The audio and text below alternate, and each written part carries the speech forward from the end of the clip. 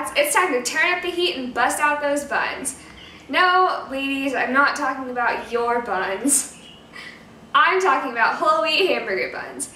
This week I'm making barbecue salmon burgers. Stay tuned. With a fork, gently break apart the chunks of salmon. Step 2. Add remaining ingredients and mix with a spoon until combined. Form into 4 equally sized burgers.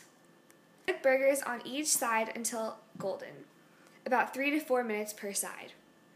Serve with additional barbecue sauce, lettuce, and pineapple for topping. Stay hungry, Wildcats!